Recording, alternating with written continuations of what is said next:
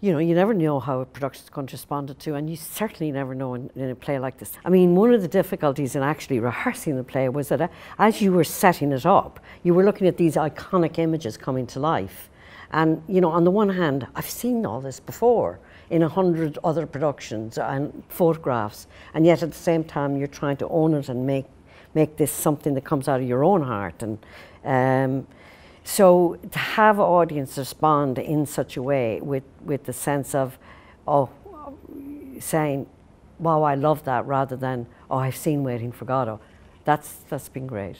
And the other difficulty about it has been everybody comes up to you and says, oh, I believe he never arrives, and all that. And they always crack that joke like they're the first person in the world to crack it. And you just go, I've heard it so many times.